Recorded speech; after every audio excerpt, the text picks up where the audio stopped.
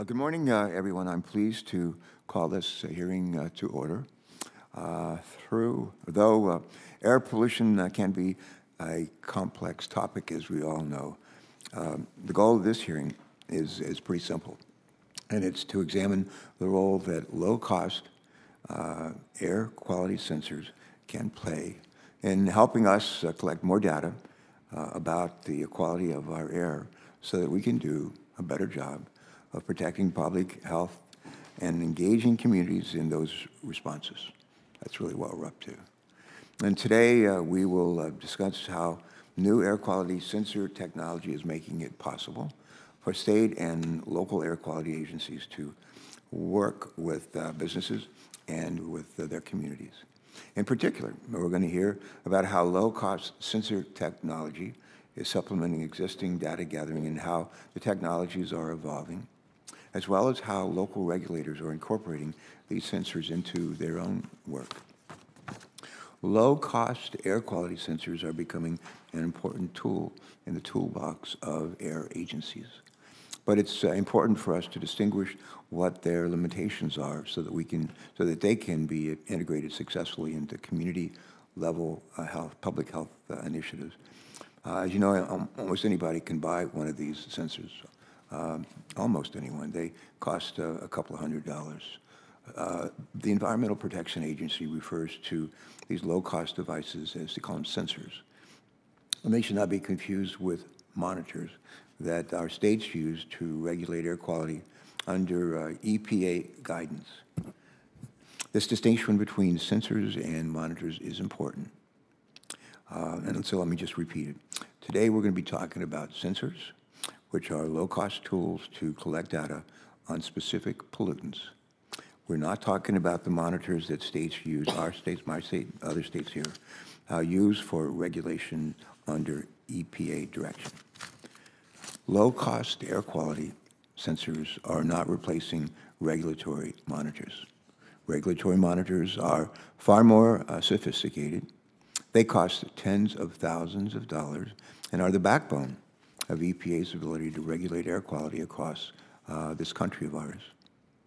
Many of us already have low-cost air quality sensors in our own homes, and carbon monoxide detectors and smoke detectors sniff the air and alert us when a problem is detected. The air quality sensors that we're going to discuss today work pretty much the same way. And as members of this committee have heard me oftentimes say, everything I do, I know I can do better.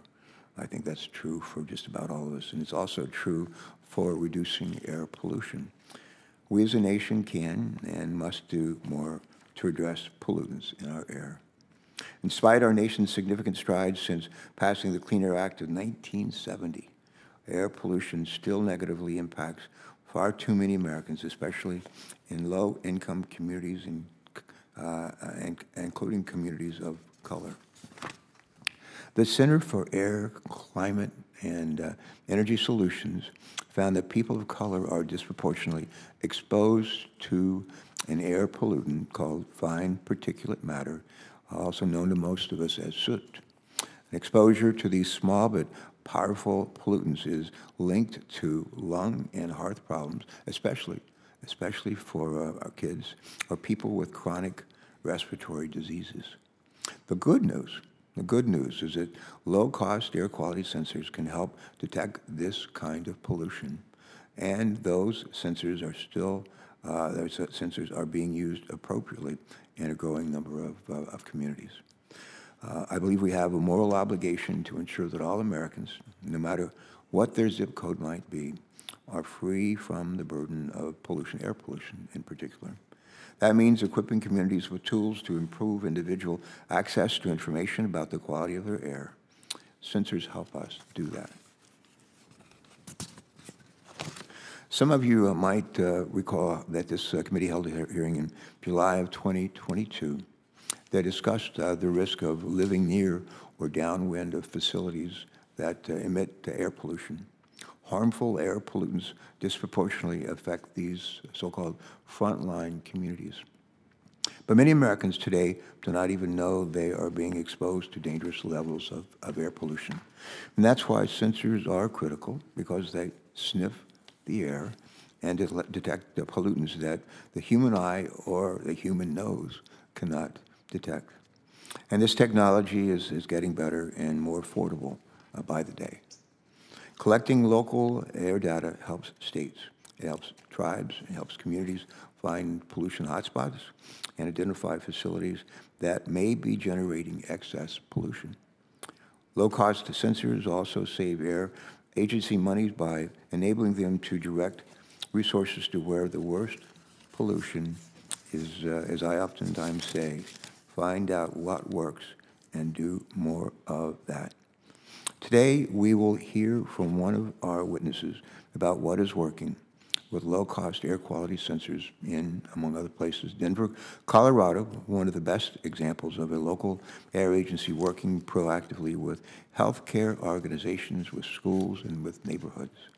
In other places across our country, cities and local groups are working with their air regulators at the state level. For example, Utah's Department of Environmental Quality is partnering with the University of Utah, as well as with other state and local organizations, to stand up a new air quality sensor program on the west side of the Salt Lake Valley. This program will provide almost instant local air quality information through air maps and through alerts.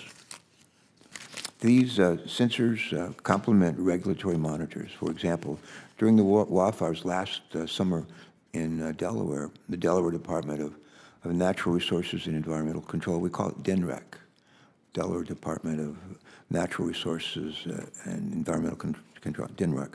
And DNREC used data from 11 regulatory monitors, data from the National Oceanic and Atmospheric Administration, and data from low-cost sensors to track air pollution. Using all three sources, DNREC was able to quickly issue public health advisories for vulnerable residents. In closing, clean air is good for human health. It's good for our economy. It's good for our planet. It's good for all of us.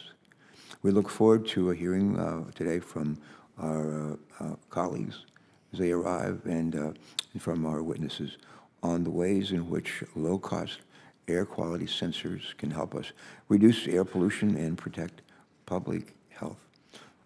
Before I turn to Senator Capito, I want to thank our, not just our witnesses for being here and testifying today and preparing for this hearing. I want to thank our staff for helping to find you and to convince you to come today and to share some thoughts and respond to some of our questions. But we appreciate good staff work that's been done.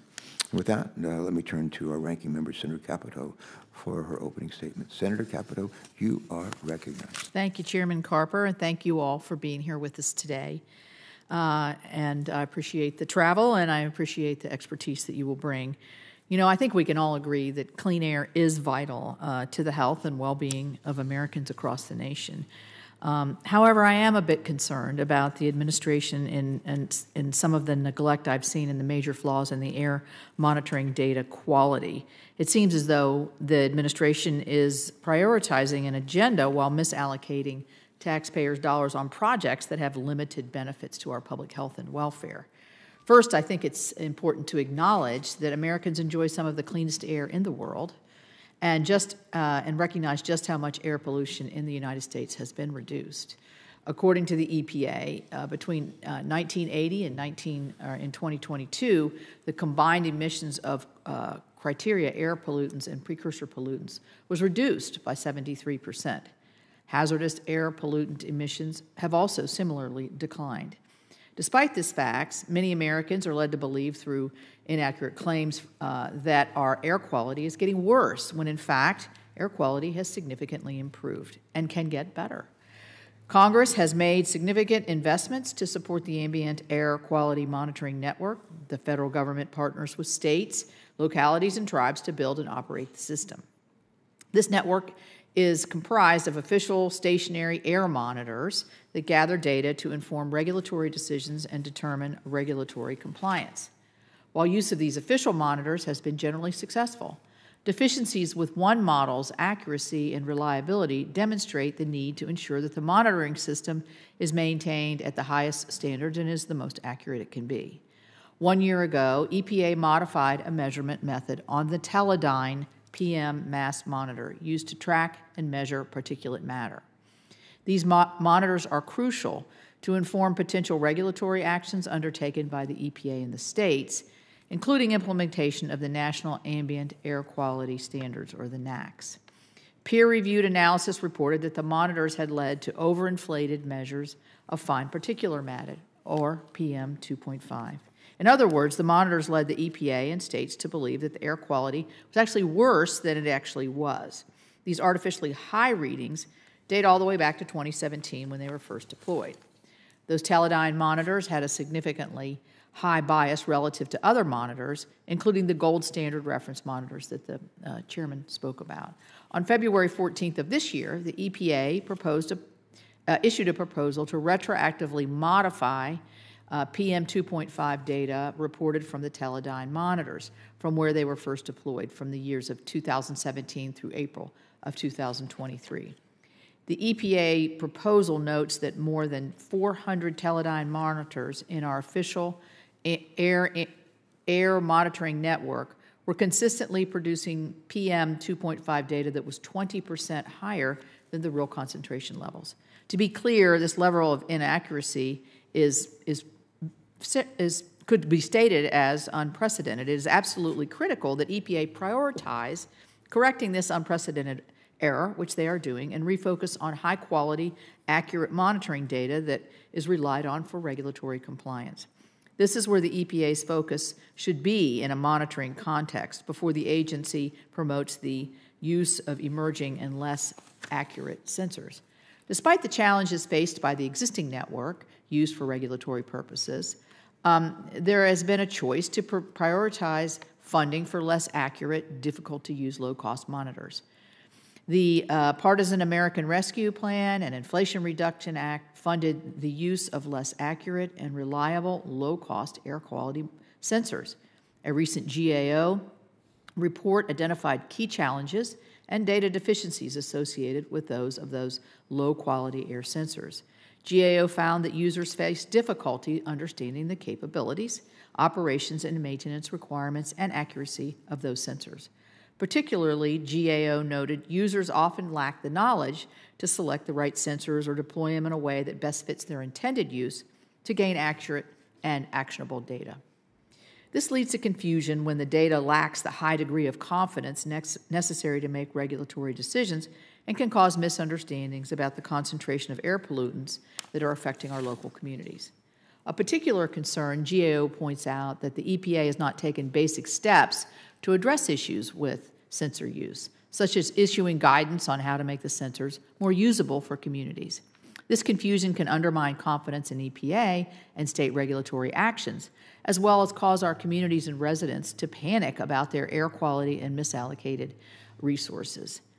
I am concerned that spending more money on new, unproven, and inaccurate monitors that can't be used reliably to direct our regulatory action will at best be a waste of money or a misplaced priority. Instead, we need to make improvements in the existing monitoring network so that we can build on the substantial progress that we have made to improve our air quality. With that, I yield back, Mr. Chair. Thank you, ma'am. All right, we're now going to turn to our panel of witnesses. I had a chance to meet all of you personally and to welcome you, and we're delighted that you're able to come today. First of all, I'm going to start off with Mr. Omar Hamad. Is that true? Has anyone ever mispronounced your name? Okay. We'll try not to do that today. Mr. Hamad is an analyst in environmental policy in the Research Science and Industry Division of the Congressional Research Service, which does such great service for all of our country and certainly for folks on this committee. I understand that your work focuses primarily on environmental policy issues, including the Clean Air Act, indoor air quality, the National Environmental Policy Act, and environmental permitting. Before joining CRS, Mr. Hamad worked in the Air Progress Branch at the Environmental Protection Agency in Region 2. Region 2. This role, Region 2. And our second witness is Mr. Bill Oberman. Mr. Oberman, good to see you. Air Program Supervisor at the Denver Department of Public Health and Environment. In this role, I'm told that Mr. Oberman manages the Denver Department of Public Health and Environment's Love My Air program. I love that title, Love My Air program. Love My Air is a city-led air quality monitoring program that provides real-time air quality information and education to residents of Denver. Mr. Oberman has been with the city since 2019, but has over 25 years of experience in air quality and transportation planning industries. Third, last but not least, we're going to hear from Ms. Ann Austin, who I believe is from Austin. And this doesn't happen every day. It's pretty cool. But we're going to hear from you, Ms. Austin. I understand you're the former Principal Deputy Assistant Administrator for the Office of Air and Radiation at the Environmental Protection Agency, and also a former EPA Region 6 Administrator. Prior to joining EPA, Ms. Austin spent her career working for the Texas state government. What did you do working for the Texas state government? I served at the Texas Commission on Environmental Quality and also at the Texas General Land Office. All right, thank you. Well, we thank all of you again for your preparation. We thank all of you today for your service and for joining us here today to testify and to respond to the questions that we have. And Mr. Ahmad, I'm going to ask you to please lead us off, or lead off hitter, and proceed with your statement if you're ready. Thank you. Chairman Carper, Ranking Member Capito, and members of the committee, good morning, and thank you for this invitation to appear before you on behalf of the Congressional Research Service. I'm Omar Hamad, and I'm an analyst in environmental policy. My testimony draws on my area of specialization at CRS, the Clean Air Act and air quality monitoring. The U.S. Environmental Protection Agency, or EPA, defines low-cost air sensors as a class of non-regulatory technology that is lower in cost, portable, and generally easier to operate than the air monitors used for regulatory purposes. Some stakeholders have asserted that EPA, state and local air agencies, should consider the use of low-cost air sensors in their regulatory regimes due to competitive costs, increasingly better technologies, and expanded coverage. This testimony summarizes my written statement that I offer for the record and aims to introduce and address the elements of this debate. I will discuss ambient air monitors, also known as regulatory monitors, and their uses, low-cost air sensors and their uses, and the benefits and challenges of both technologies. Congress recognized the need to address air pollution, establishing the Clean Air Act with the purpose of protecting and enhancing the quality of the nation's air resources, and providing assistance to state and local governments in connection with the air pollution prevention and control programs. Under the Clean Air Act, EPA is to issue national ambient or outdoor air quality standards, known as National Ambient Air Quality Standards, or NAAQS for short, for criteria pollutants. There are currently 6 criteria air pollutants: particulate matter, ozone, nitrogen dioxide, sulfur dioxide, carbon monoxide, and lead. Establishing NAAQS does not directly limit emissions or compel specific emission controls. Rather, it represents EPA's formal judgment regarding the level of ambient air pollution that will protect public health with an adequate margin of safety. Ambient air monitoring is the systemic, long-term assessment of pollutant levels by measuring the quantity and type of pollutants in the surrounding outdoor air. The Clean Air Act directs EPA to promulgate regulations that establish an ambient air monitoring system throughout the United States. Regulatory monitoring sites, established primarily by state and local air agencies, will differ from site to site in the number and type of required monitors and pollutants monitored at each site. These monitors must meet EPA-designated reference or equivalent methods for monitoring. Regulators, researchers, communities, and others have relied on the network of ambient air monitors to provide the data needed for studies, source permitting, NAAQS attainment and implementation, air quality alerts, and a host of other applications. Low-cost air sensors, unlike ambient air monitors, are non-regulatory and relatively low-priced devices, often priced below $2,500 compared to the regulatory monitors that can reach prices of up to $50,000. Advancements in technology, microprocessing capabilities, and miniaturization have led to an expansion in the availability of low-cost air sensors to measure a variety of air pollutants. According to the U.S. Government Accountability Office, the use of low-cost air sensors is increasing, driven in part by policy and public interest in air quality stemming from wildfire smoke, neighborhoods near pollution sources, and other concerns. EPA is involved in the advancement of low-cost air sensor technology, including performance evaluations and best practices for effective use. EPA found that these low-cost air sensors are generally less accurate than their more expensive regulatory counterparts, and stated that data from new air sensor instruments should not be used in a regulatory context at this time, unless those instruments meet all applicable regulatory requirements. EPA did note that they could be used in identifying pollution hotspots, providing local community-scale air monitoring, assisting in the site selection for new or relocated regulatory monitors, and conducting scientific research. Ambient air monitoring networks have provided reliable air quality data throughout the country for decades. In recent years, some observers have raised concerns about the increasing costs to establish and maintain regulatory monitors. Some states and local air agencies assert that low-cost air sensors have been successfully used to supplement regulatory monitors and fill data gaps. Some contend the sensors help decision-makers address specific needs, such as directing limited enforcement resources to achieve emission reductions, saving time and money. Federal agencies have also made low-cost air sensors available for deployment to wildfire locations upon the request of firefighting agencies. Stakeholders have noted the low-cost sensors have been particularly useful for monitoring wildfire smoke in areas without regulatory monitors. This concludes my brief remarks. Thank you for the opportunity to testify, and I look forward to your questions. Mr. Ahmad, we thank you for your testimony. We'll look forward to asking you some questions in a couple of minutes, but let's now turn to Mr. Oberman. And Mr. Oberman, please proceed. Welcome. Yes, good morning. Turn on your microphone, please. Yeah, we want to hear every word. Thank you, thank you.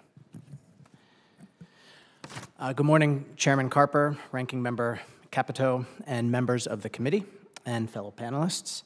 My name is Bill Oberman, I go by Bill, and I'm an air program supervisor at the Denver Department of Public Health and Environment. I manage the Denver Love My Air program, and it's a program that uses air quality sensors to generate real-time pollution measurements for the residents of Denver. Denver's been in non-attainment of the EPA standard for ozone since the early 90s.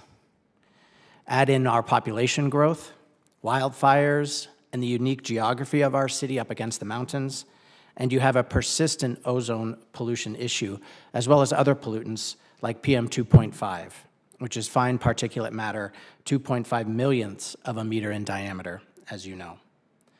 Ozone and PM 2.5 drive our air quality index in Denver, and the alert system that's then operated by the state. It's as common to check the air quality index and scan for air quality alerts as it is the weather on a typical summer day in Denver. This is the context in which the Love My Air program exists today. It's an example of how local governments are responding to educate the public about health and air quality. We take real-time data from our sensors and display it on TV screens in 33 Denver public schools. We also have a smartphone app and public website for any member of the public.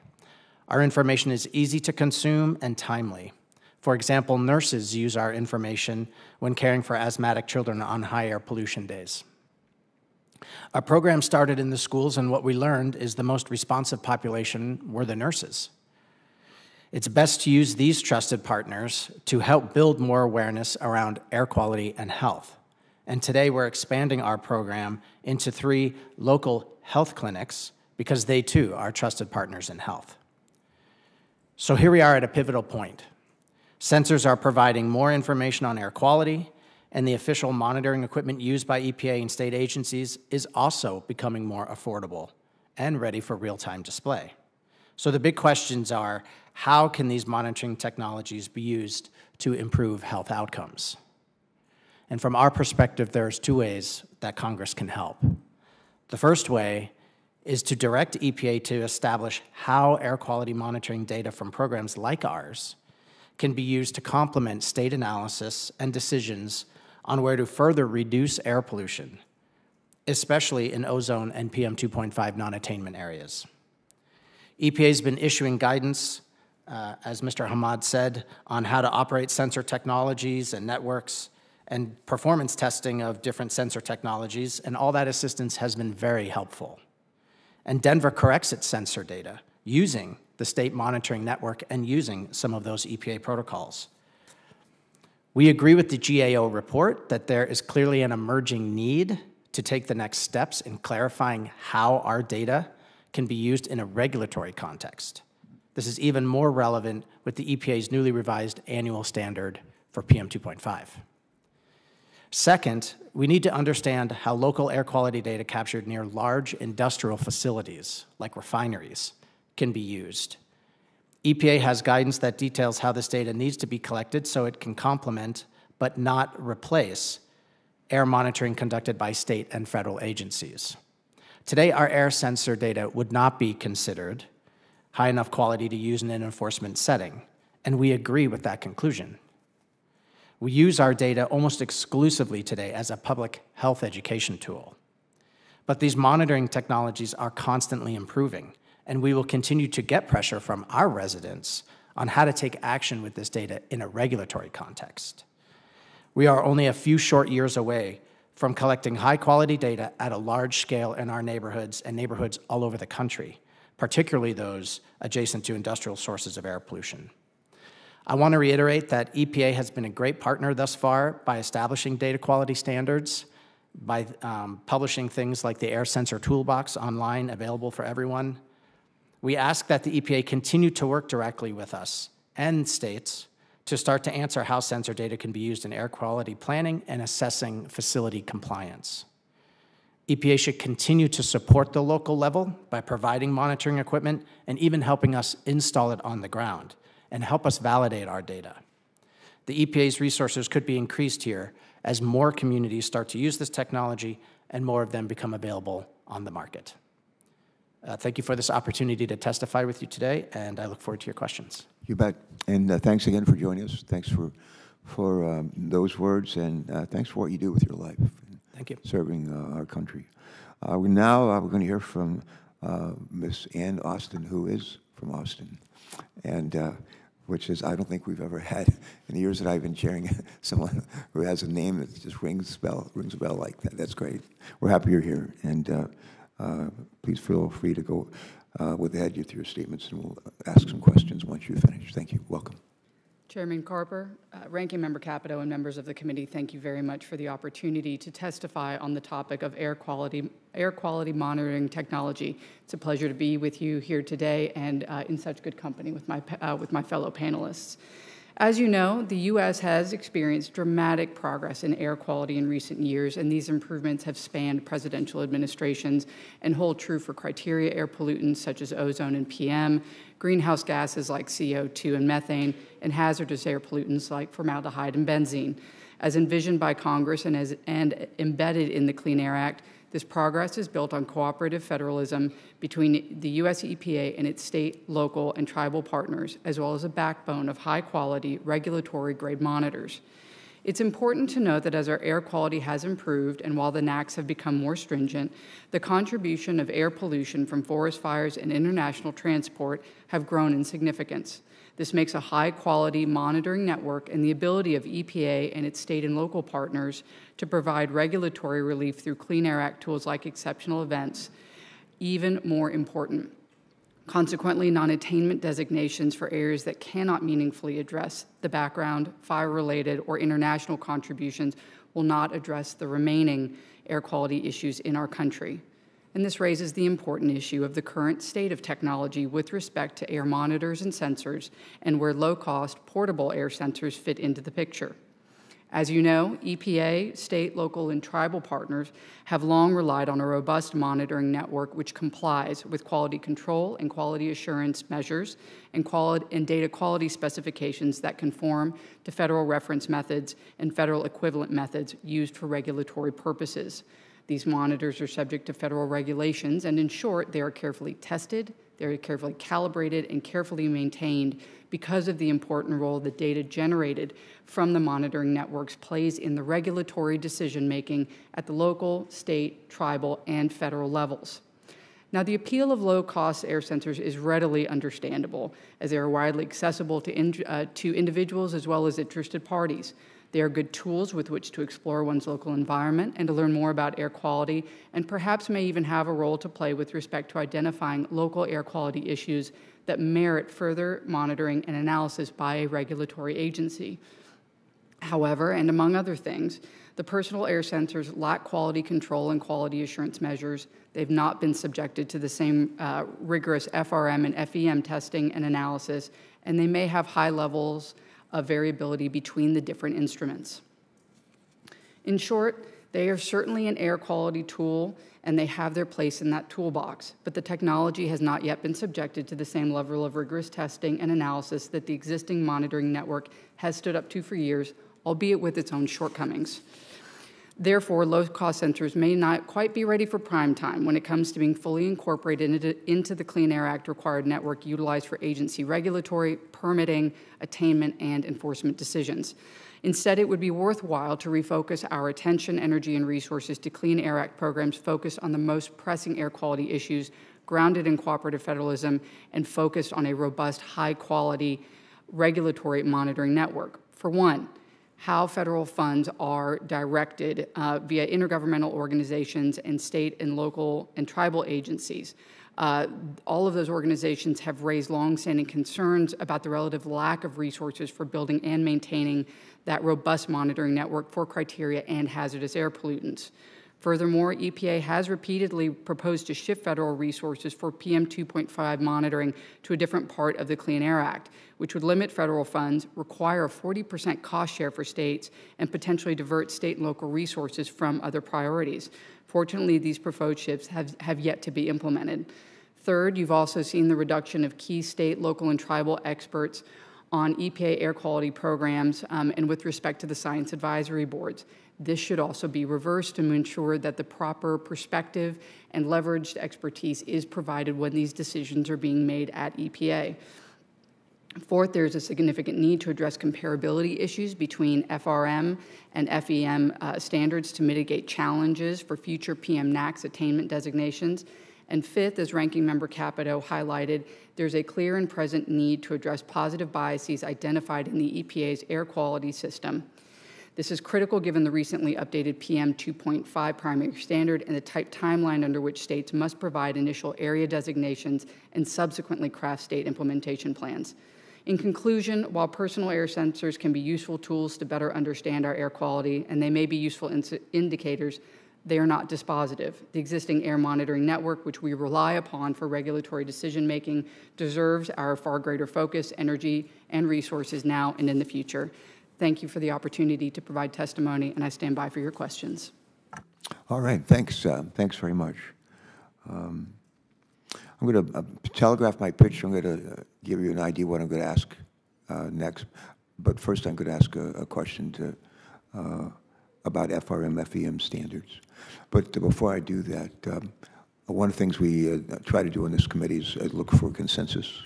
And sometimes it's not that hard to find. Other times it's pretty hard, and we have to work at it, especially diligently.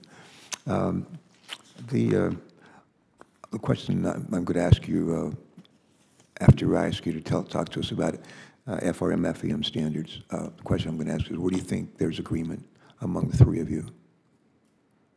Where do you think there's agreement among the three of you on the relevant issues before us? Where do you think there's disagreement? And how might we reduce that disagreement? So, first of all, Ms. Austin, FRM, FEM standards, not everybody knows what we're talking about. Just give us a quick primer. I would be happy to. Thank you for the question, Senator Carper. FRM standards, the federal reference method, is considered the gold standard by EPA as it relates to monitoring networks. Very rigorous testing and analysis is required for that label to be attached to a monitor. And FEM is an equivalent method that EPA can also designate to monitoring technology when new ones come online and as technology continues to innovate. And then you've got the more recent advent of the low-cost air sensors, which are not subject to those two types of federally recognized and required methods of analysis and data collection. So the FRMs and the FEMs are standardized. The low-cost air sensors are not at that place yet, and quite frankly, understandably so. I think one thing that everybody on the panel could agree on is that technology innovation within this space is a good thing. We want to continue to innovate. The better data, better technology that's at a lower cost is good for the public. It's good for the U.S. taxpayer. But at the same time, rushing lower cost technology for the sake of something new does not necessarily put us in the right position from a regulatory standpoint to ensure that we have maintained that public trust and confidence that when regulatory decisions are made, it's on correct data and that it's going to be durable. So I hope that helps. Yeah, it does. Let me ask same question. It's just for your thoughts on this, Mr. Oberman, and then Mr. Hamad. Sure. Thank you, Mr. Chairman. I believe Ms. Austin is correct. We do have a problem with our air monitoring network, the regulatory monitoring network. It is in need of attention.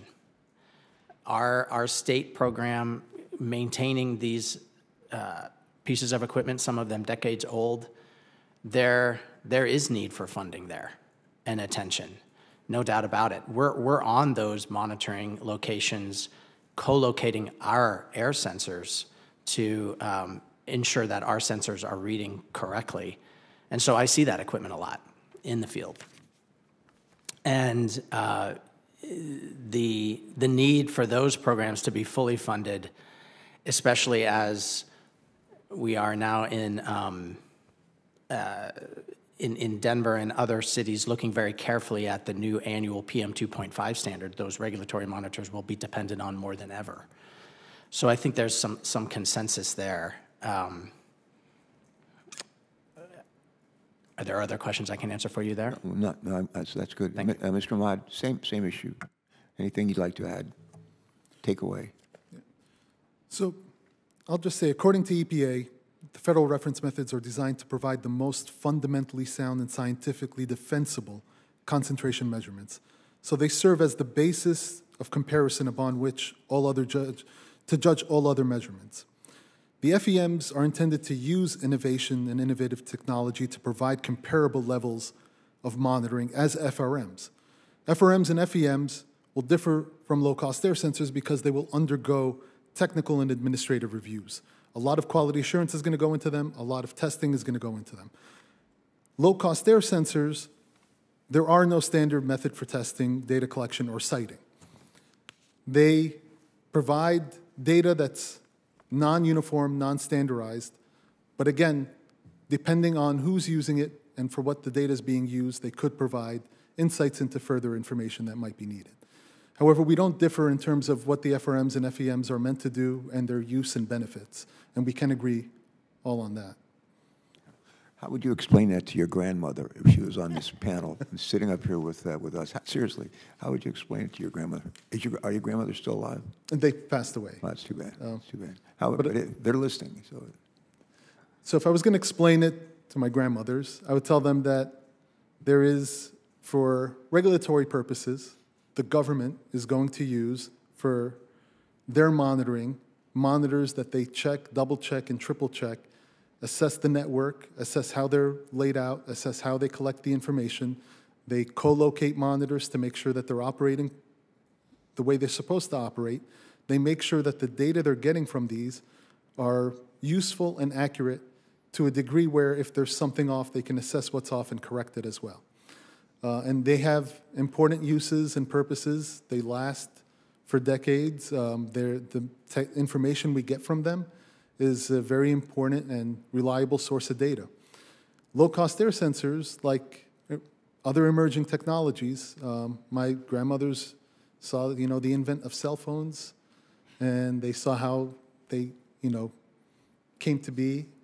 But like all technology, with the advancements in microprocessing and the miniaturization of data and technology, these low-cost air sensors have become smarter. They've become better tools to do what they're meant to do. All right.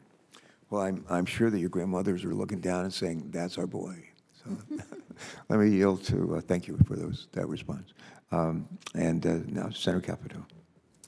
Thank you. My first question was going to be to Mr. Hamad, but I think you've already answered it, and that's the difference between in the technology and quality. I think we've established that on the federal reference monitors and then the portable low cost. So I think we pretty much understand what that is. It's a licensing thing. It's an accuracy thing. So I brought up Ms. Austin in my comments about these Teledyne. So I'm a bit confused because everybody's saying that these low-cost air monitors are not being used in a regulatory environment. And I have a map here that shows the regulatory monitors, and then in the blue it has the Teledyne monitors, which are meant to augment, I think, what's going on with the regulatory monitors. So are you telling me that these blue dots don't really have any effect in terms of finding data for regulatory purposes? So my understanding is that they do, in fact, have been used for regulatory purposes. As I'm sure you all know, that EPA recently proposed an update for the PM 2.5 data from T640 and T640X PMS monitors manufactured by Teledyne, and have proposed to actually retroactively apply the network data alignment equation to all of the hourly unaligned monitors in EPA's air quality system for data. So let me just stop you there. Sorry, thinking yes, about yes, the it's a lot. grandmothers, and I'm thinking what that's saying is what I said in my opening statement, is that they have to recalibrate their data because it was inaccurate. That is correct, going back to 2017. And the reason why that is so important is because as you're looking at NAAQS designations, whether or not an area falls in or out of attainment or stays in attainment is critical to states. So okay.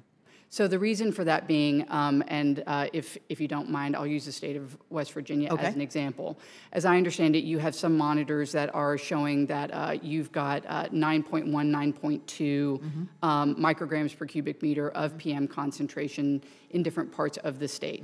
Well, if those monitors are Teledyne monitors and are one of the two models that have been used and need to have that information retroactively corrected for the high positive biases that have been recorded over the past 6 to 7 years, that could make the difference potentially whether or not those areas fall into non-attainment or are considered attainment areas. Absolutely. That has subsequent regulatory and economic repercussions that could be rather significant. Right. Okay, so that's the point. And thank you for that clarification. So this concerns me because as we see this NAAQS or the 2.5 PM 2.5 moving down, those that are on the edge or close to the edge, it's going to have a big impact if there was inaccurate data. So they will be correcting that, but I think it does go to the it is going to impact regulatory. I mean, so I don't think we can say that these low-cost monitors aren't impacting any regulatory data. Is that a true statement? Yes, I would say that they certainly inform, and the EPA would not go through the process of seeking to correct and to correct the data inaccuracies, which I think they do a very solid job laying out the rationale for making that correction. Right. Thank you, Mr. Oberman. What is the Denver? What is your particulate matter? Where are you measuring right now? Where are we measuring in our concentrations of PM Yes. 2.5? Yes. We are just below that 9 microgram per cubic meter. So what, like Depends on what years you're looking 8.9 at. or 8.5, or are you way below, or? No, we are, I would say, in between 8.5 and 9. Okay, so what impacts is that going to have on Denver's ability to do new projects, economic development, manufacturing? Is this going to have some impacts on that as that moves down? And you're close to the non-attainment area? There will certainly be much planning and process if we actually become non-attainment for PM 2.5. We don't have that clearly stated yet. That's not a formal declaration that's been made for the Denver area. It could be multiple counties. It depends on which counties would become non-attainment, potentially for PM 2.5. Would there be impacts to business in, say, Denver County if that happened? Yes. Yes, absolutely. There would be control technologies, most likely, that would be implemented at certain types of facilities that are high emitters of PM 2.5. And we would go through a extensive regulatory process at the state level, which we do today. It's why I know so much about it with ozone, to bring reductions down, not only from industry, but also transportation, from even other practices that aren't, that generate air pollution that aren't just at an industry. Right, yeah. Yeah, I think that's a good point. This will have impacts, a lot of impacts on economic development, but so we got to get accurate data, or certainly at the minimum, accurate data. When you were talking about the your citizens' use of the index, I was thinking back to maybe 6 months ago when we had the Canadian wildfires. I mean, I was following every day what the index is on this. So I really see what the public health implications are to be able to access that. I just pulled up the Weather Channel, actually, when we were talking to see what, if they have it still on there, since we're not in a crisis kind of thing. It's all right there, so you can see it. Would those measurements be on a regulatory measure, or are those on low-cost measures, or do we know? Yeah, I appreciate that question. The air quality index that you're viewing through your smartphone, while I don't know exactly which one or app you're using, is most likely based on the regulatory monitoring network, the FEM, FRM network. Yeah. Love My Air, for example, in that city program, we do not push air quality alerts out to smartphone apps or anything like that. We do have our own AQI generated for our school program, where when you walk in the school building, it's the conditions outside of the school that's got an air sensor on it. Those students, that community, does see our AQI calculation, which is based on EPA's. But the mass communication of AQI and air quality alerts in Denver is all handled by the state, and that's based on their reference network. Yeah, okay, all right, thank you. You bet. We've been joined, I'm sure you noticed, by a couple of senators who've thought a lot about these issues, been very much involved on them. Particularly Senator Markey, recognize you, and then Senator Padilla. Welcome. Thanks for joining us. Yes, thank you so much, Mr. Chairman. We're well into a new information era, but our air quality monitoring systems can be seen to be stuck in the Stone Age. Black, brown, low-income communities that live in the shadow of air pollution deserve better. They deserve to know what they're breathing, and they deserve to have regulators do something about it. To tackle this problem, I introduced the Technology Assessment for Air Quality Management Act, co-sponsored by 11 of my Senate colleagues, which would report on air quality monitors and sensors that provide a holistic understanding of local air pollutant measurements. It would also support additional staff at the Environmental Protection Agency who would provide accessible information, advice, and resources to communities about how to use air quality tools and, importantly, the data which they produce. So, Mr. Oberman, do you agree that low-cost local air quality sensors can complement regulatory monitors finding pollution in fence-line communities that these monitors might miss? Absolutely. Mr. Oberman, can this information be used to spur action that addresses air pollution in fence-line communities and other pollution-burdened communities? Yes. Thank you. And that information could support decisions to issue alerts to wear an N95 mask, to use mass transit, to halt outdoor activities, right, all across the board. It could be used for that purpose, sir? Yes, I think it could be used for that purpose if we had more clarification and understanding with EPA on how to use that data for mass air quality alerts through the state's existing system. Yeah, so I would welcome my colleagues' support for my legislation to provide more access to and information on these important technologies. Just getting the information then requires a response to it, but we first have to have the information. As the author of the Environmental Justice Air Quality Monitoring Act last Congress, I fought for the inclusion of funding for air quality monitors and sensors in the Inflation Reduction Act, including $3 million just for low-income and disadvantaged communities. And that funding is already being put to work with $2.1 million heading to Massachusetts. And I thank the chairman for all of his work on that issue. The Mystic River Watershed Association received $500,000 for a new network of air quality monitors in Charlestown, East Boston, Everett, and my hometown of Malden.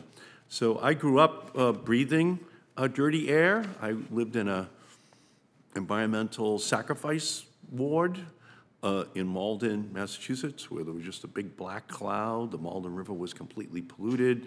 The Malden River was 3 blocks from my house. My mother used to say, Eddie, whatever you do, don't swim in the Malden River. Because it was kind of black with a pre-Jimi Hendrix purple haze over it. And when your mother says don't swim in the Malden River, you know that you're not growing up on the Mississippi like you're Tom Sawyer. So Did you say purple haze? Purple haze. Thank you. Yeah, thank you so much. And thank you for maybe, actually being one of the only people who, remember that great song, long ago and far away. Mr. Oberman, in your experience with Denver's Love My Air program, was it important to have outcomes for communities beyond just the collection of data? Yes, I'd say in the future, we are looking how this data can be used for more outcomes than just public health education and awareness, which is how we're using it today. A big reason we're only using it at that level today is, one, the sensor technology is not robust enough to bring into a regulatory context, but that technology is improving. We're about to buy 6 high-quality monitors. They have come down in price dramatically. They are FEM monitors, so they are that higher grade of monitoring technology. And here we are in the city able to buy them and deploy them. So as we deploy those pieces of equipment at health clinics in frontline communities, we will absolutely be looking for how can this data be used in the policy and regulatory space. Thank you. Thank you, Mr. Oberman. Thank you, Mr. Chairman. Thank you. Thank you. Thanks for all your work in these fields. Before I turn to our next questions from Senator Padilla, I'm going to ask unanimous consent to enter into the record materials on the differences between sensors and regulatory air quality monitors. Is there objection? Hearing none, so ordered. All right. Senator Padilla, how are you doing? Good morning. Doing well, Mr. Chairman. Welcome. Good to see you. Thank you. And thank you for for organizing this hearing today and the opportunity to discuss air quality monitoring technology, something that the state of California has more than 50 years of experience with. We've maintained one of the most extensive air monitoring networks in the world, actually, not just in the nation, but around the world, which allows us to track progress and identify opportunities to act decisively to protect public health. It's both about air quality, but also about public health. Mr. Oberman, I want to thank you for your leadership in Denver. As you know, and as you mentioned in your testimony, in California we have a lot of experience with this, especially in the South Coast Air Quality Management District, the Bay Area Air Quality Management District, where they have worked diligently to deploy low-cost air monitoring sensors in impacted communities. My first question for you is, how can we best share these experiences and best practices across jurisdictions and certainly across state lines? Yes, thank you for the question. We are sharing information between the air quality management districts, for example, in California frequently. They're definitely great partners. There's actually an international conference on sensor technology starting April 30th through May 4th, and I know both the air quality management districts will be there presenting. They have great staff and stories to tell about how they've been using sensors in those communities, and they serve as a model, really, for the rest of the country. So we share information just between agencies on occasion, and we also, there are several conferences nationally where we present on our sensor programs to each other. And just to be clear, specific, and intentional here, the information sharing, it's not just data that's collected or how it may be interpreted, analyzed, acted upon, but also just evolving technologies and practices, programmatic information exchange? Yes, we definitely exchange information around what technologies we're using, how that data is corrected against the regulatory monitoring network, for example, and how we use it in our public health and awareness programs. Great. No, and like you have spoken well and eloquently about the need to maintain this as a priority. I appreciate the chairman's leadership and the work of, frankly, Democrats in Congress when we were very intentional in crafting the American Rescue Plan and the Inflation Reduction Act to include significant resources to help disadvantaged communities who are disproportionately impacted by poor air quality and tend to have less monitoring capabilities, less ability to obtain accurate air quality data, et cetera. Recent EPA awards have gone to California applicants like the Paula Band of Mission Indians to enhance air monitoring on their tribal reservation.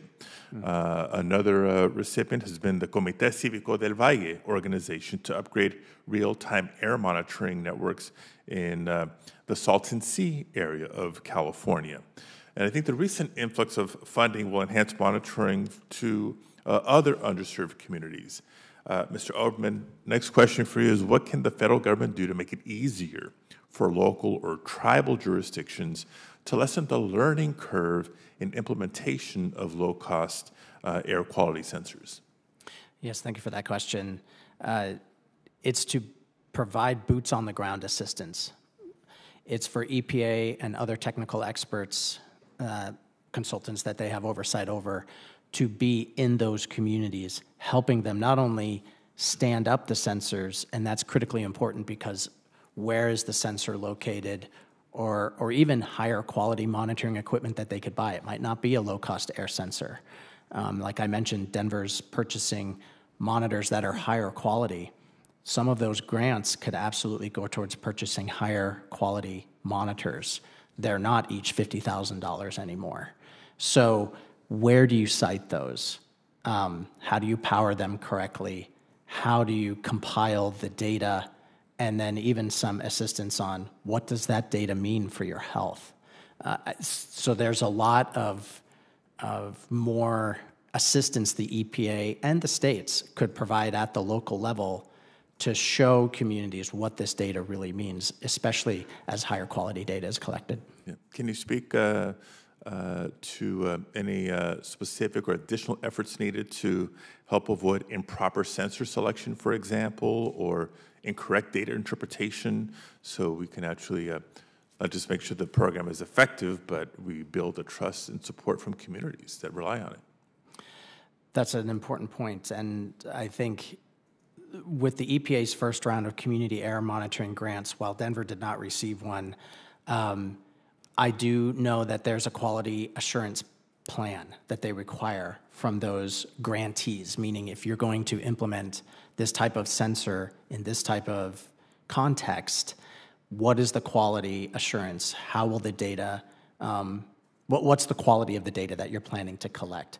And I think that's a really good requirement EPA has put in there to answer that question so that we know what the quality is of these different sensors when they're used in these programs. Okay. Thank you very much. Keep up the good work. Thank you, Mr. Chairman. One last note, eagerly awaiting your Earth Day playlist.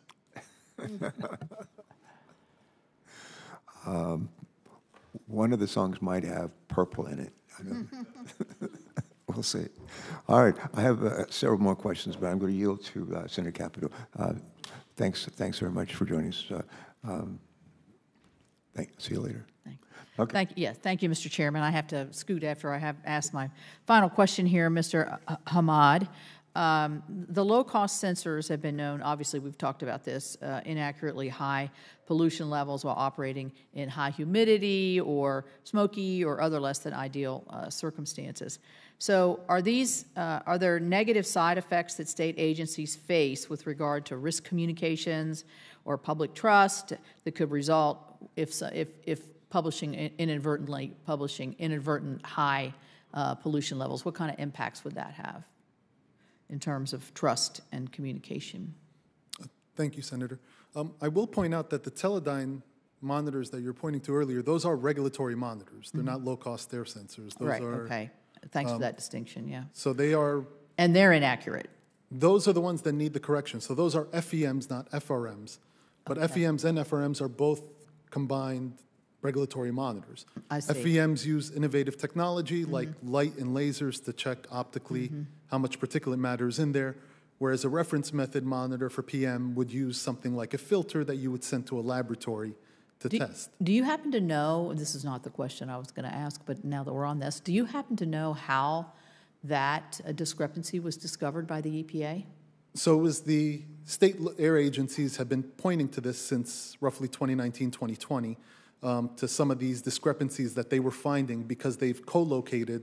Again, they don't have just one PM monitor or two PM monitors, oftentimes 3 or 4 PM monitors in their monitoring site. They'll have several of them, and they'll run them to ensure that they're getting accurate measurements.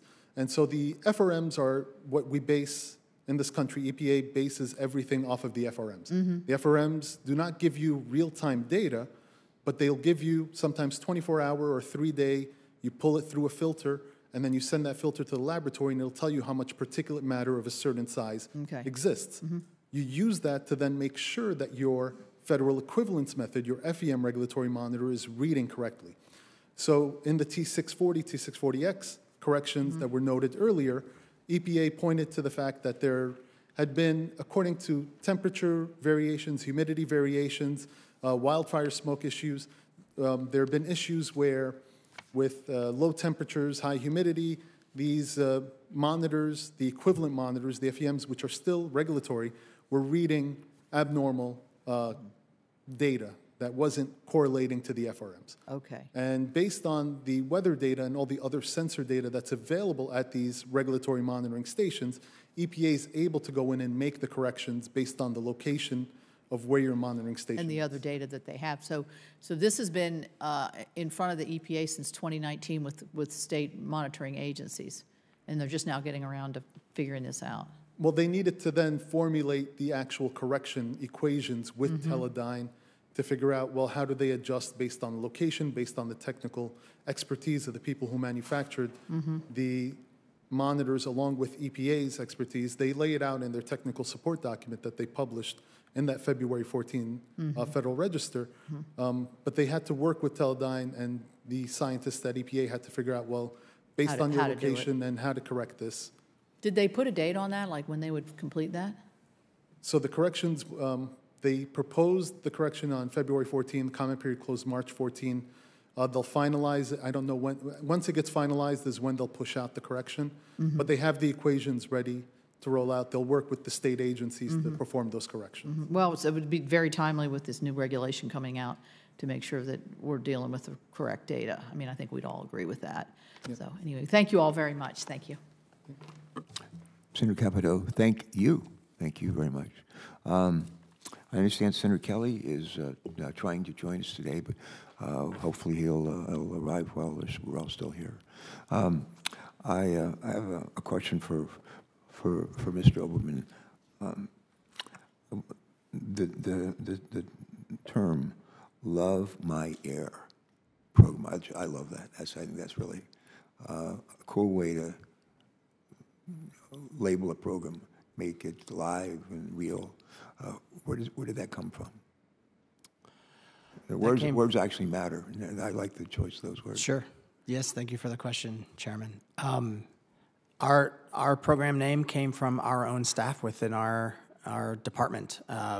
We were working with our communications group and went through several options and came up with Love My Air. It's not a very exciting story, but that's really where it came from.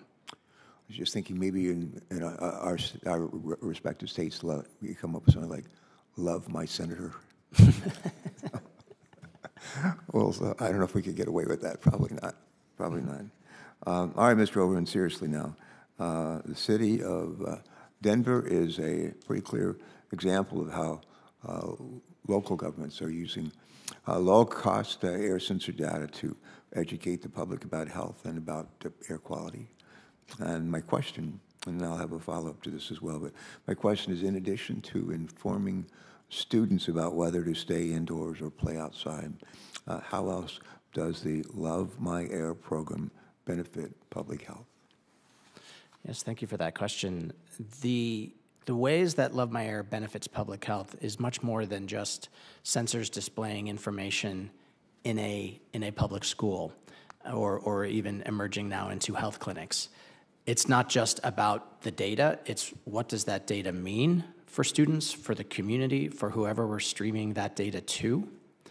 And so we accompany our data with a lot of education.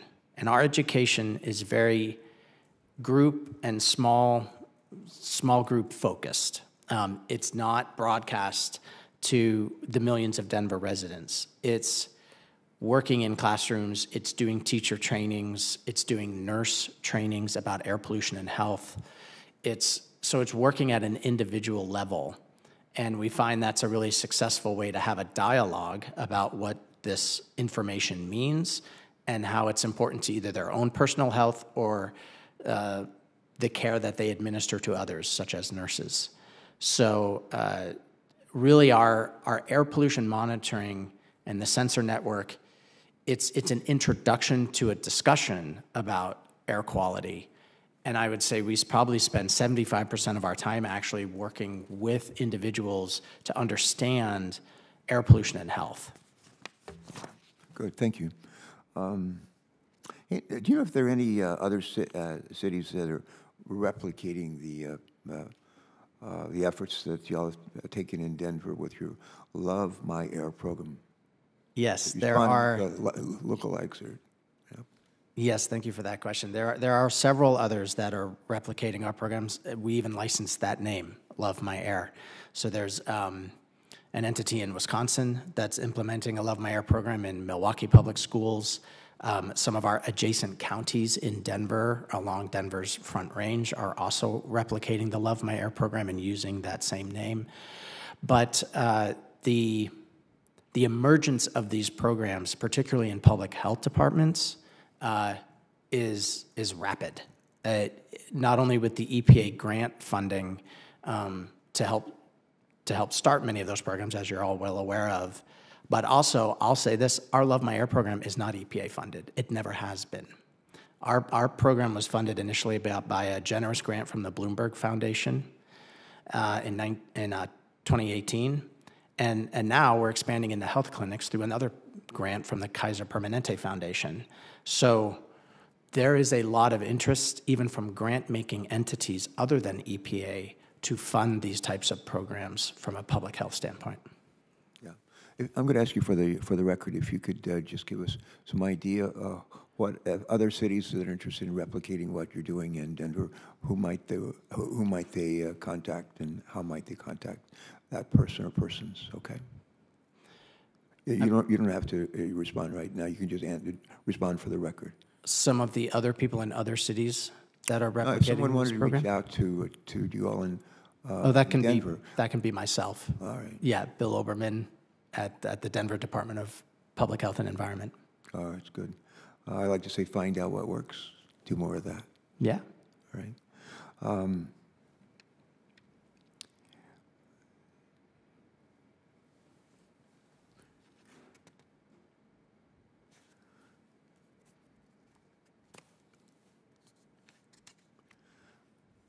I'll go ahead and ask, because I think we've sort of answered this, asked this already, but City of Denver is a pretty clear example of how local governments are using low-cost air sensor data to educate the public about health and air quality.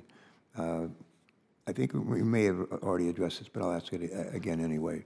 In addition to informing students about whether to stay indoors or play outdoors, is there anything else that Love My Air program does to benefit public health that you want to mention? Love My Air is engaged in a number of policy contexts at the state level. I want to be clear, we don't use our sensor data today in any policy settings like at state air quality rulemakings, but I am involved there quite a bit. And knowing the information that comes from our sensor network, plus all the dialogue, like I mentioned before, 75% of our time is spent in dialogue with communities, hearing their stories, knowing those frontline communities, bringing their stories and bringing them to air policy convenings at the state is critical, and Love My Air has a big role to play there. So while we do not use our data today in those policy settings, we certainly bring the voices of those communities that are experiencing that air quality. Okay, thank you. Mr. Ahmad, in your written testimony, I believe you mentioned that low-cost air sensors have been particularly useful for monitoring wildfire smoke in areas without regulatory monitors. Question, how does the federal government use low-cost sensors and their data to inform citizens about healthcare risks from wildfires?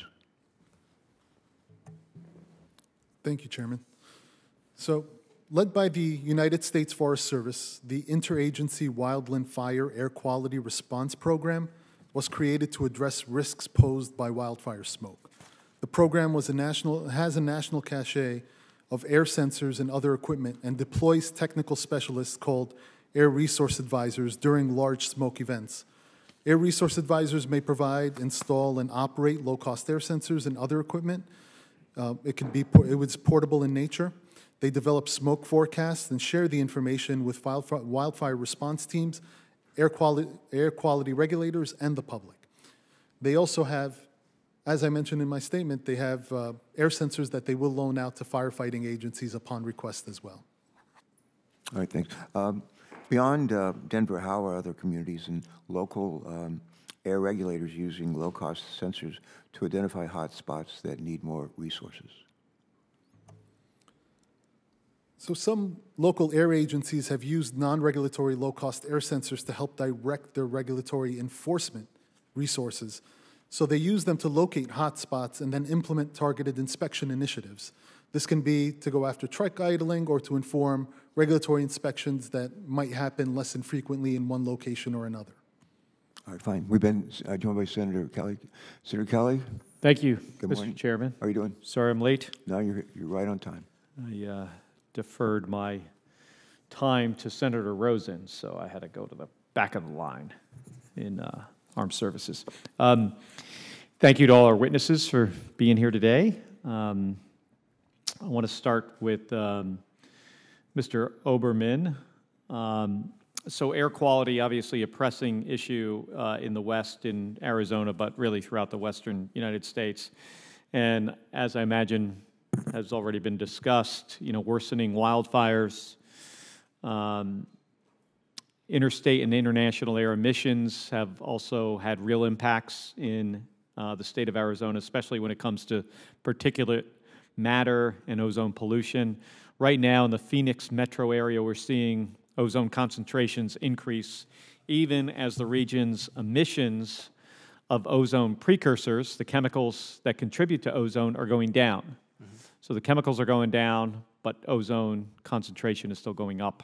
This means that our region is being pushed into a more serious classification of non-attainment without having a full understanding of what steps can be taken to bring the concentrations back down. And what leaders in Arizona have been calling for is a renewed commitment by EPA, both at the regional and headquarters level, to focus on the data and science to help understand these new challenges. And that's what I think makes this hearing important today. So, Mr. Oberman, I know that the Denver region is also in non-attainment for ozone pollution. Can you speak to some of the regional issues like wildfires in western states like Arizona and Colorado, and how this makes air quality attainment more challenging and why?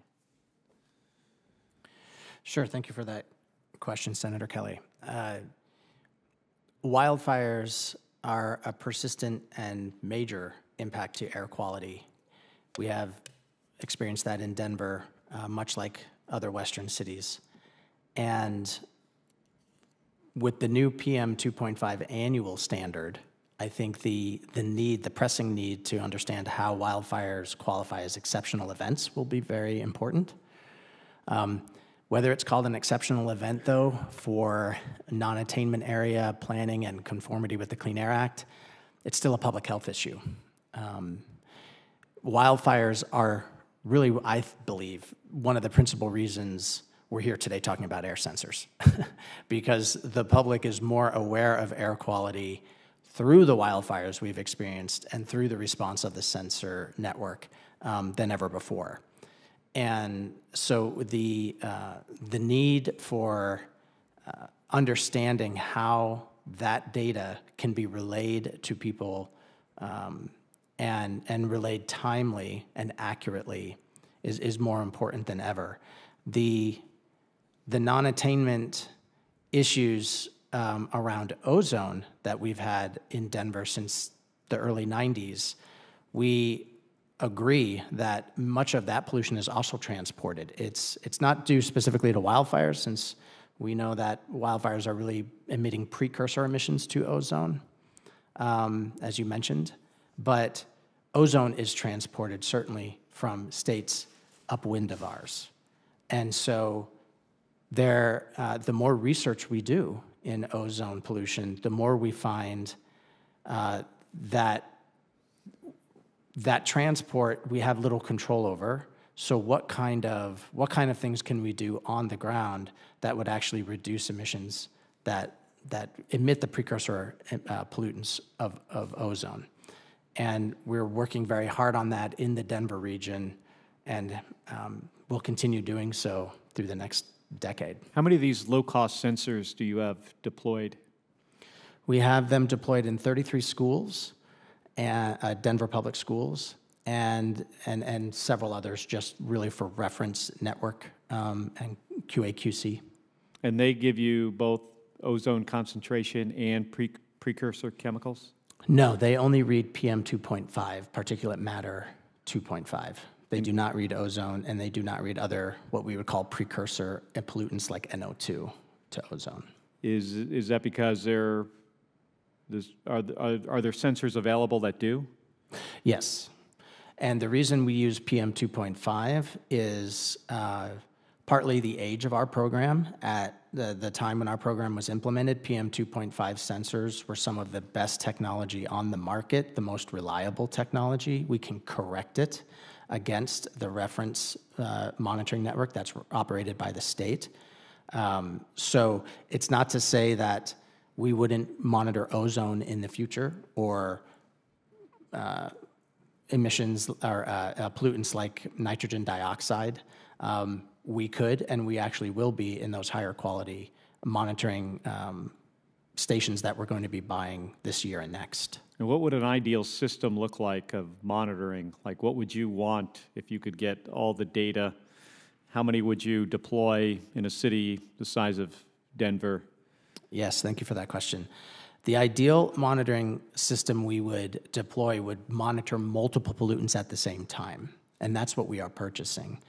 Much of the air sensor technology available today really monitors one or two pollutants.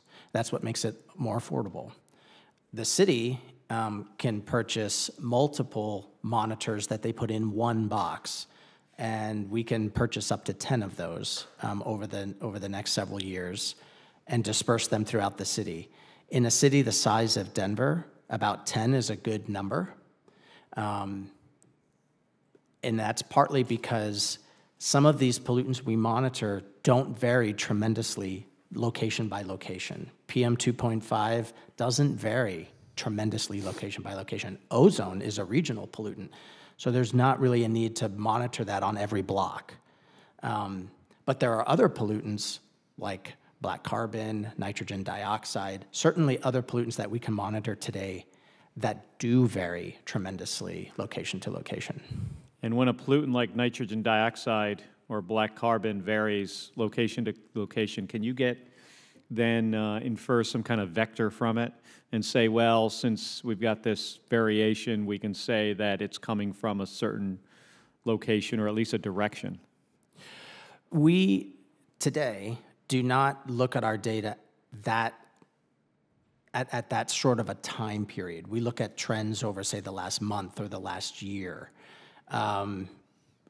Do we see hotspots in our network, even our PM 2.5 sensor network, when we look at it day to day? Yes. But I wouldn't say that there are persistent, hotspots that we see from our PM 2.5 network today. We don't know if we're going to see that when we start to implement our NO2 monitoring that I mentioned we're going to be purchasing in the future here. So the answer is we don't really know yet if we would see a lot of variation in those pollutants, but we're going to find out. Well, thank you. And Mr. Chairman, can I have a few more minutes? Or are you ready to wrap it up? I'm ready to hear more from you. Okay. Go right ahead. Right, Ms. Austin. Appreciate the comments in your testimony about how the EPA and the need to invest in more resources to help regions track regulated pollutants. And I think another important aspect of this issue is developing region-specific models to help air quality officials understand what needs to be done to improve air quality. Can you expand a bit on what kind of costs are involved in developing these regional airshed models? And can you explain why modeling for ozone pollution is challenging? I would be happy to get back to you on the cost related to regional airshed modeling. I do not have that information before me now, but I'd be happy to get it to you after the hearing. And I would say that some of the general challenges related to regional air modeling and the state of Arizona, the state of Colorado, most Western states, for something like ozone do present unique challenges given the seasons in which ozone are traditionally higher. Your topography and geography can play significant roles in how that modeling is done and how it's captured and ultimately how that's reflected in the data. So an ozone challenge in the eastern part of the United States, say down in the Carolinas or even Virginia, which is right next door, will present probably very differently than it would out in the West. Those are important considerations for EPA to be able to take into consideration when it is promulgating policy, when it is recommending changes, when it's reviewing state implementation plans. So I definitely think that those are the types of issues that EPA endeavors to weigh accordingly and appropriately, and consider recognizing that a one-size-fits-all approach, especially with something like ozone, is not appropriate just given the chemistry. Well, thank you. Thank you, Mr. Chairman. You're quite welcome. Thank you for joining us. I have a question for Ms. Austin, but I'm going to delay it until we've heard from Senator Sullivan. Welcome. Good Thank you, Mr. Chairman. You bet. And I want to thank the witnesses. Appreciate your focus on this important issue. I wanted to kind of get to the PM 2.5 particulate matter issue.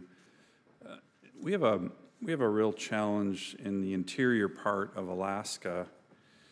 We have a non-attainment area in interior Alaska, the Fairbanks area.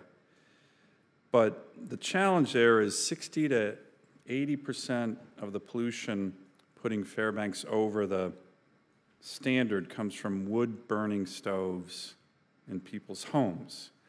And we have a unique environment, winter environment there. Fairbanks is kind of in a bowl. And if you've been to interior Alaska, it's really cold, 50 below zero in the winter. And you have this kind of inversion challenge. The community's been working really hard to reduce emissions, really hard. But the EPA, in back-to-back actions in 2023, has started to initiate sanctions against the community for its inability to meet the existing PM 2.5 standard, and has concurrently proposed to lower emissions, and then, really badly in my view, worked with an outside environmental group, I think it was the Sierra Club, or without coordinating with the state or the congressional delegation to get an agreement with some far-left environmental group on what Alaskans should do. Really bad approach from the EPA that myself and my Senate and my congressional colleagues have written them about, like, hey, you got to check in with the people who are in charge, right, the state. But I would like any and all, why don't we start with you, Ms. Austin, discuss how a one-size-fits-all approach to monitoring PM 2.5 can be very challenging, but fail community-specific needs. Like I said, the extreme winter environment, the use of wood stoves to address sub-zero climate conditions, these kind of create a real challenging situation where in Alaska, a lot of times one-size-fits-all approaches from DC just don't work, they don't fit, and we end up spending an enormous amount of time trying to address that. But do you have any thoughts? And I'll just go to each of the witnesses. It's really my only big question, but it's a really important one. And this is just a specific example where we have been putting an enormous amount of work and effort into trying to reduce these emissions. We understand the importance of doing that, and yet the unique elements of what goes on in Alaska, particularly in the winter, make it a challenge. Senator Sullivan, thank you very much for the question. I think your characterization of a one-size approach fits all is unfortunately, but understandably to some degree, EPA, is there to set national standards. Yeah. But you look back to the Clean Air Act, which has that cooperative federalism approach deliberately embedded in it, which a lot of times EPA forgets about that cooperative federalism approach, right? Where the states are in the lead. A lot of people don't know that. That's the law. And what I would say to that is, I think one area where EPA has striven to really, do more and should continue to do, and probably, up the ante a bit, is engage with states. Yeah. Yeah. Engage. Yeah. You've got, folks. So on when the they ground. get with a national environmental group and do a consent decree without bringing the state of Alaska or the congressional delegation in, you would call that a foul in terms of engaging with the states. I would posit that is not the way to move forward and actually find a path forward to environmental improvement to benefit public health. Yeah, I agree with that. Thank you. Mr. Oberman, you have a view on this in general? Sure. Thank you for the question. Yes, I'm not as familiar with the context in Alaska, but I can say PM 2.5 pollution due to wood-burning stoves is an issue in Denver, too. Yeah. And you guys have kind of the inversion thing with the mountains. Yeah. Don't you? Salt Lake City, where I grew up, actually does as well. So there are state rules, and there may be in Alaska as well. I'm not familiar with the regulatory context there. That require certain types of stoves that are EPA certified to be burned. Yeah. The air pollution sensor network that we have in Denver can be a great complement to the public health that those individuals are experiencing in your community, right? They can look at their property's air pollution level and say, what does that mean for my health today? If I'm asthmatic or if my grandmother is asthmatic, like, what does that mean? And I mean, honestly, in the context from my perspective, what we hear is people need to know what the air pollution is in those communities and why they potentially feel off that day. Yeah. And so programs like ours can help people just get quicker information and understand what that means for their health, and even have resources to understand more about air pollution and health if say they go to our website or other means of communication. Good, thank you. Mr. Hamad, do you have a view on this, given your CRS perch? Yes, thank you, Senator Sullivan. First, the state of Alaska and Fairbanks in particular have made strides in their change-out program, and that's where they change out the wood-burning stoves, and they've developed the program, been leaders across the nation in developing that program. And you know, the EPA is supposed to be certifying those stoves, and they haven't done a very good job at that. I don't know what the issues in Denver are, but in Alaska, they haven't done a good job on certifying the stoves. So the certification program works for the manufacturers and the retailers of the stoves. And Alaska joined the Northeast states in a recent litigation action against EPA for their certification program. Just they have some disagreements about the way, the method that EPA is. Would you agree that the EPA completing is those kind of failing in that certification process, just from the CRS perspective? So I'll say that the states feel that EPA is failing, and Alaska and the Northeast states did file suit. CRS is going to give you the facts on that, and that's what we'll give you. And the states do feel that EPA needs to update their certification methods for that change-out program.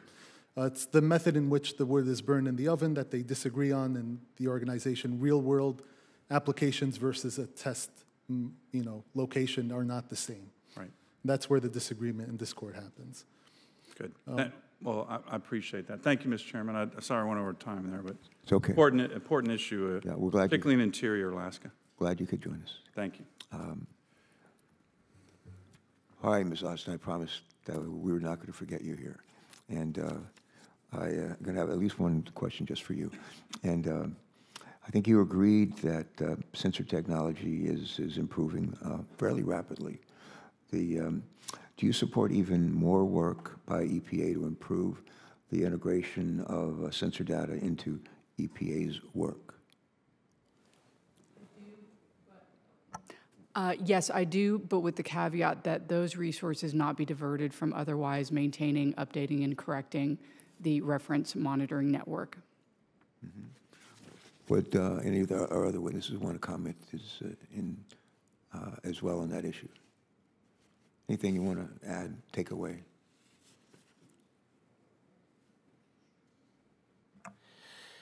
Yes, the air pollution monitoring technologies for our criteria air pollutants, like Mr. Hamad mentioned earlier, the 6 criteria air pollutants, are actually more affordable than ever. I believe there's a path to help states continue their regulatory monitoring efforts, as well as also help local communities and governments implement air sensor programs on the ground. I think there's space for both. Okay, thank you. Mr. Hamad? So the potential future uses of low-cost air sensors and where it goes from here depends, I think, on a range of factors, including the state of the technology, whether the improvements have been made and such. The leaps in the technology that we've seen in the last few years have shown that there have been a lot of advancements. In addition, their continued or expanded use may depend on any changes in EPA assessment regarding their capabilities and whether EPA can determine certain devices would meet any regulatory standards for monitoring. I think that would change the landscape for low-cost air sensors and where they go from here. Okay. All right, thank you.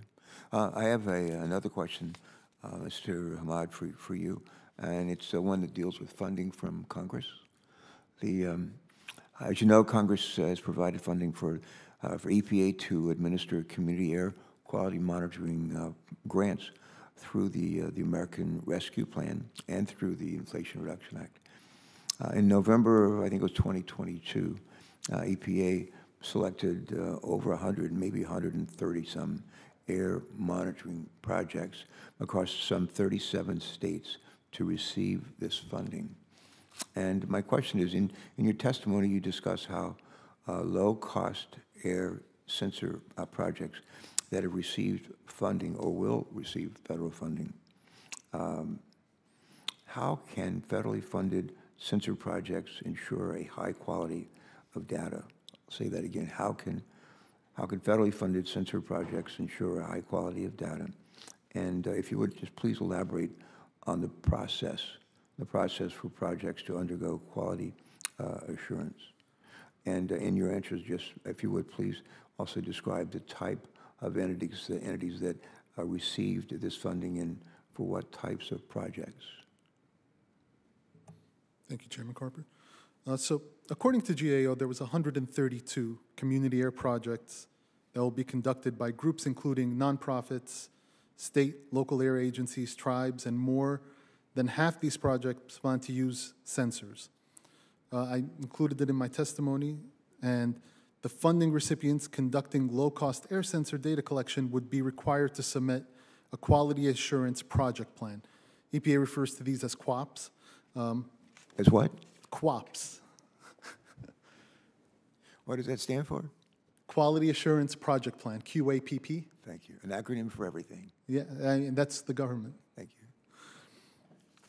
And so per the requirements of the CFR, the Quality Assurance Project Plan is a written document that provides a blueprint for the entire project and each specific task to ensure that the project produces reliable data that can be used to meet the project's overall objectives and goals. It provides the who, what, when, where, why, and how of the project. And according to EPA, a Quality Assurance Project Plan, a QAP, aims to ensure the credibility of information collected or used by the community air project itself. Okay, thank you. I got a question, one more question that I think I'll ask for all of you to respond to, if you would. And Ms. Austin, if we could just start with you. The question is, in closing, would each of you take a moment or two and tell us where you see common ground with your fellow witnesses? And if the answer is we're either further apart than we started, that would be too bad. So I hope you can identify maybe some areas where you already had some common ground. Now it's maybe more or less, but just be really honest with us, and that'll be helpful. And if you go first. Chairman Carper, thank you.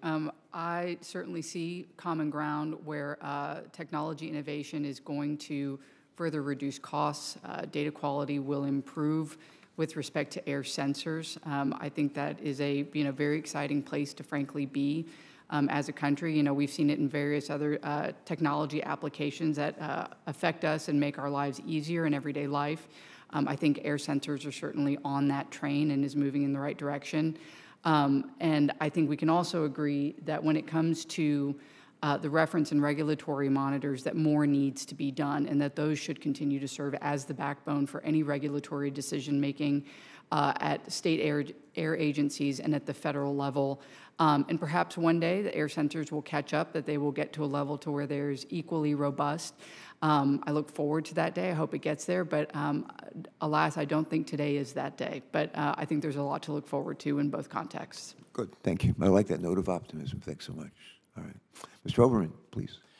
Same question, Thank you. common ground. Thank you for the question, Mr. Chairman. I agree that our reference air quality monitoring network that run by the EPA in the states needs a lot of support and help. It needs to innovate over time as these new technologies become available that are reference quality. We know of several vendors in Colorado that have gotten that stamp of approval from EPA to use their monitors as reference level monitors. And that is that's the same process that other makers like Teledyne have used for a long time. So we know that there is a need, and I agree, to support that monitoring network. The reality is there are many, many areas in our country where we'll never be able to cover it with a regulatory grade monitoring network. The sensors that are available on the market today help fill in those voids. And there are some big voids out there, especially in areas where there are prone to wildfires. So I think an area where we can agree is that sensor network can absolutely help inform where are some of our air pollution challenges changing. So if in some of our more rural communities, air pollution is actually increasing due to things like wildfires, we can know that through the air sensor network so that perhaps we can bring regulatory air monitoring there in the future. So I believe there's a lot of agreement here on the panel about sensors kind of broadening that awareness and perhaps for attention with regulatory air monitoring in the future. Mr. Ahmad? Thank you, Chairman Carper. I think we do agree on the current state of our regulatory monitors and their importance and the information that they've been able to provide the country for the past few decades has been invaluable. Where low-cost air sensors are and how they fill these data gaps and help identify opportunities for regulatory agencies to direct their resources, I think we also agree on that. Where the technology goes from now, again, depends on the level of investments and the capacity for EPA to review and continue to review these technologies and to provide further guidance on their use and the data collection and the handling and proper siting of them. And like my co-panelists, I think I agree in saying, hopefully one day they do reach a capacity to be used in a regulatory purpose.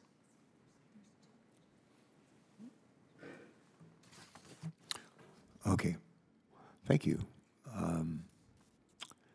I think we're going to close here. We had one or two others, colleagues who are trying to get here, but there's a bunch of committees that are meeting at the same time, and it's we got a pretty good bipartisan cross-section that was able to be here, and I'd hope we might get one or two more, but I don't think we are. And so I'm going to go ahead and begin to close this. I just want to thank you all for coming today, for the time that you put into actually coming here in person, and for really for the work you do with your lives and what you do for your own communities and for your states and our country and our planet. But we thank you for that. I want to thank our members of our staff for the very good work that they do week after week after week. I've always surrounded myself with people smarter than me. My wife says it's not hard to find them. And we got some smart cookies behind me. And the other thing that we've got going for us is they sort of like each other, and they work well together. And you've all heard of something called trickle-down theory. And I believe in that. I think Senator Capito does as well. And we, for the most part, work, I think, real well together. And I think that's a positive influence on the members of our staff. I want to maybe mention one or two other things, but I think that we can all pretty much agree that folks in this day and age shouldn't have to worry about whether the air that they breathe is safe for them, for their families, whether they're young or old. Yet far too many communities are exposed to harmful air pollution, even despite all their efforts to reduce those threats. Fortunately, as we've learned today, the advancements in low-cost air quality sensors equip a lot of communities with knowledge about their air quality. And this knowledge is helping local policymakers make evidence-based decisions in order to improve public health further. And before we adjourn, I'm going to ask unanimous consent to submit for the record materials relating to today's hearing. This is my favorite part of the hearing, when I get to make a unanimous consent request and there's no one here to object, no other senators. So, but hearing no objection, I'm going to move on to some housekeeping. Senators will be allowed to submit written questions for the record through the close of business on Wednesday, April 24th. And we will compile those questions. We're going to send them to our witnesses, and we're going to ask you all to reply, if you would, by Wednesday, May the 8th. And with that, I think we'll just declare this hearing adjourned. Thanks so much.